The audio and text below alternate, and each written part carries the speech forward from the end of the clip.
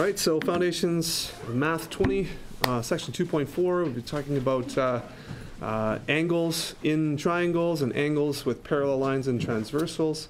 And today, Section 2.4, we're talking about angle properties in polygons. So if we take a look at the title, angle properties, so obviously we're looking at angles. We're looking at what those angles tell us, what those angles are like, or the sum of them, or the size of them. What can we know about those angles? And polygons is a polygon is a closed figure. Okay, so it's a shape that is closed. It's not open. All the sides connect, and it just has obviously more than one side. So poly is more than one, and of course the fewest number of sides in a polygon that we can have is 3. If we had 2, it wouldn't be closed, or the lines would be just right on top of each other. So we can't have we can't have a closed figure with one side, we can't have a closed figure with 2 sides. 3 is kind of where it starts. So I'm going to focus on this chart a little bit, mostly for the lesson. And I want to talk about, we're going to lead up to this last line right here, the sum of interior angles. Now we know what the sum of interior angles is for a triangle. We talked about that last day, right? So all the angles of a triangle add up to what? What is that? 180 degrees. That is absolutely correct. Now let's just notice a few things about the triangle and see if we can identify a pattern going forward with other polygons, okay, with more sides. So the number of sides in a triangle is 3.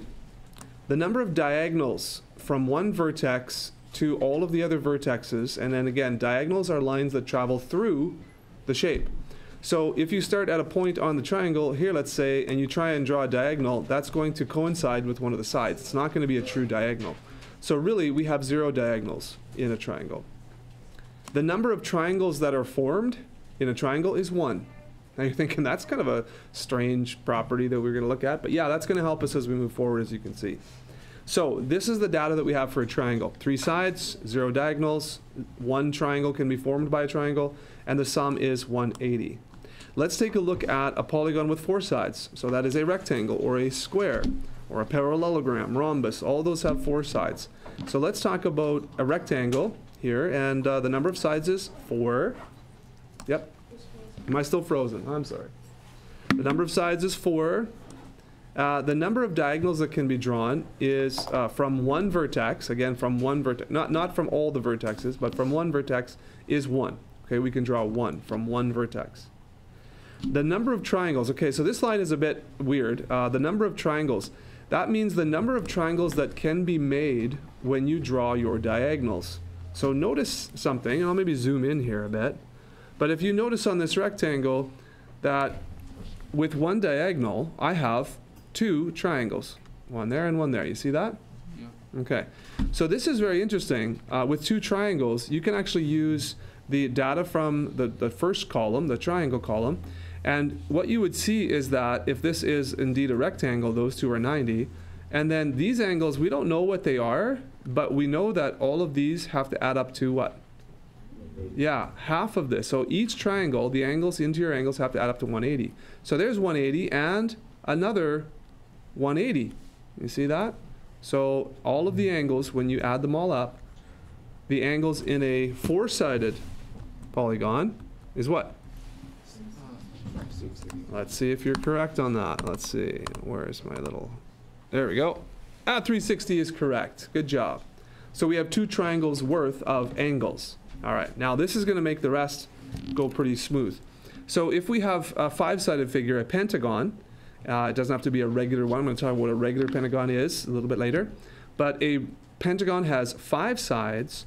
There are 2 diagonals that can be drawn from one vertex. And so that makes 1, 2, 3 triangles. And so the sum of all of the interior angles, and if you don't believe me about this, think about this, okay? So you're saying, I know, Mr. Maxwell, this is the interior angle.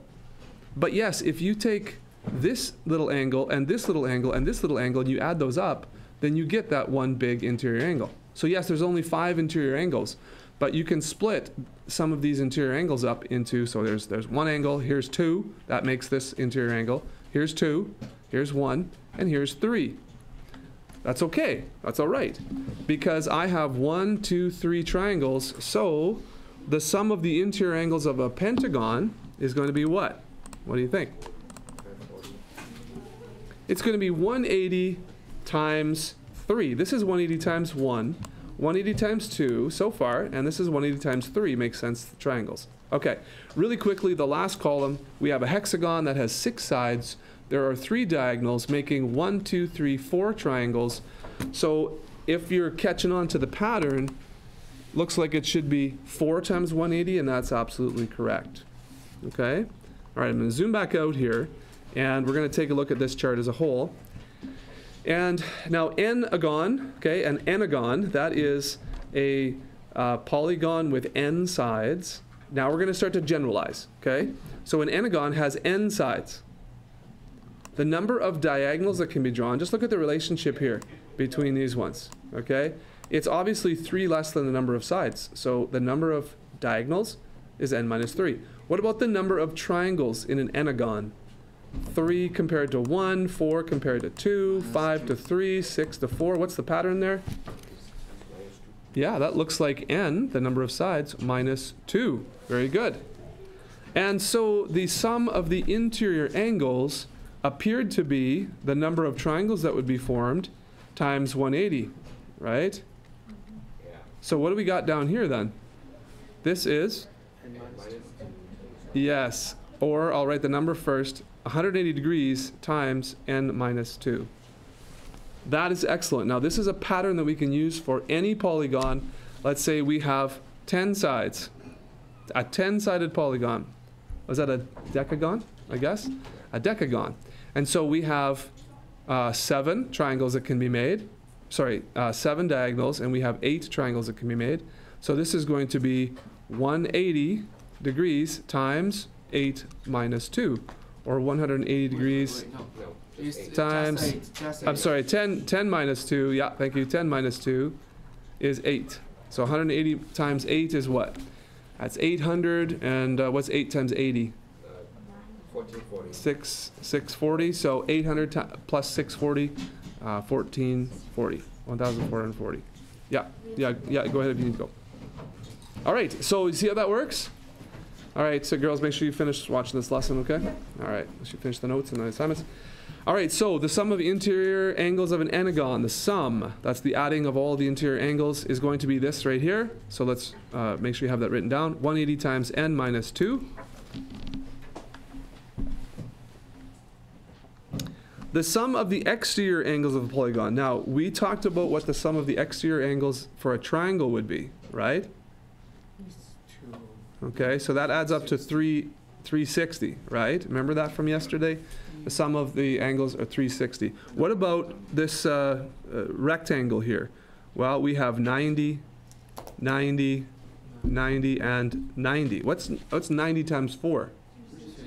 Oh, gee, that's 360 as well. Okay. Now, notice something, that as the number of sides increases, the value of the exterior angles decrease.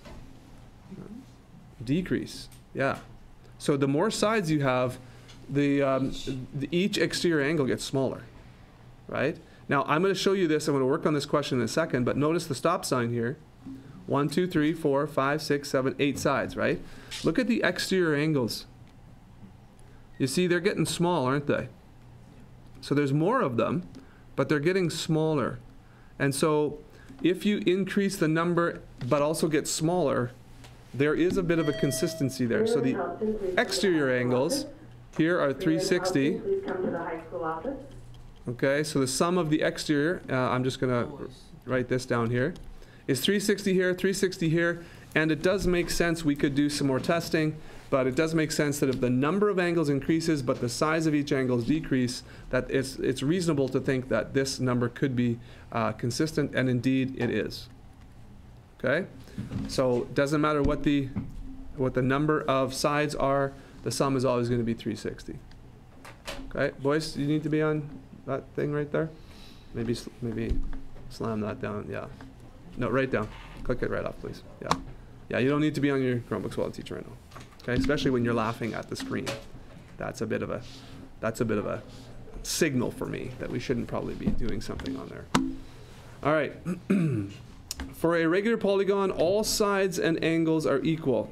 All right, that's a regular polygon. So I've mentioned regular before. Regular. All sides and all angles are equal. Jot that down in your notes. Write it down. Nobody's writing. Write that down. Regular polygon. All sides and angles are equal. And I mentioned the stop sign before. It's 8 sides, and all these sides are equal. Okay, they're all equal. Now, what's important for a regular polygon is that it's actually pretty easy to find the size of each individual interior angle, because we just learned what the total sum of all the angles are. And so if you have the sum of all the angles, and then you divide it evenly by the number of sides, which also corresponds to the number of angles that you have inside. So the number of sides is equal to the number of angles inside. So that's 180 times n minus 2 divided by n is the sum of each interior angle. All right, so that's your next one. Make sure you have that written down as well, please. Each interior angle in a regular polygon is given by this formula right here. Okay, take a moment to write that down. Confirm this. All right, so let's confirm this here. Oh, video. Frozen? Okay, no, good. All right, so let's take an octagon here, 8 sides. So the sum of all the interior angles, 8 minus 2. So what's 180 times 6? That's going to be 600, and 6 times 8 is 480. So 1,080 degrees. Okay, so if you added up all of these angles together, you get 1,080 degrees. So if we divide by 8, what do we get? You can use a calculator for that. It's not a problem. So we've got, it's going to be 100 and something, right? Because 800, and then, so that's 280. So 280 degrees divided by 8. So let's just do, whoops, let's get rid of this. So let's figure that out. 1,080 divided by 8 is going to be 135. Very good. So each angle is 135 degrees. All right. Now let's think about that exterior angle bit, right? If this is 135 right here, then what is this exterior angle right here? 45. That's going to be 45. That's 180 minus 135.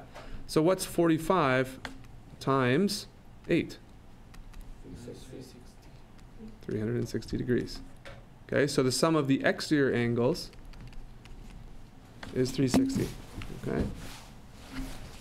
All right, any questions so far? Okay. All right, so, yeah? Nope. All right.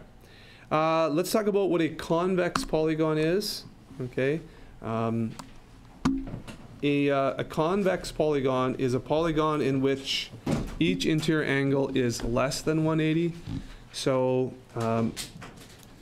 these polygons that we're talking about have to be convex. A non-convex polygon gets us into all sorts of troubles with the interior angles and the exterior angles. So a non-convex polygon, the formulas that don't work for this. So it has to be a convex polygon. Okay. Again, this interior angle, right, is going to be like 270 degrees or something like that. So that's not going to work. And again, if we had all sorts of, non-convex or concave angles, the interior angles here would be crazy. They wouldn't follow the pattern. So you see that. So we'd have a bit of a problem there. Okay, looks like a polka dot starfish there. Starfish with measles? I don't know. What's the formula for this? We're not concerned with the formula for a non-convex. No. Okay, key ideas, what you need to know. You can prove properties of angles in polygons using other angle properties that have already been proved. Okay, so again, we're talking about sum of interior and sum of exterior, and that's what we've worked with today. And so the sum of the measures of interior angles is 180 times n minus 2. Each interior angle is 180 times n minus 2 divided by n. And the sum of the measures of exterior angles in a convex polygon is 360. Okay, those are the important points for today's lesson. Short lesson today. All right? All right, here's the homework for the entire chapter. You've been given 2.1 to 2.3. So here's 2.4 and your review assignment. I'll just make this a little bit bigger for you, so you can see that in the back. So you are working on your 2.4 assignment here today. What's the last one? What does tile or surface mean? A tile surface? Yeah, to tile a surface? Yeah. Yeah, I'll talk about that in a second.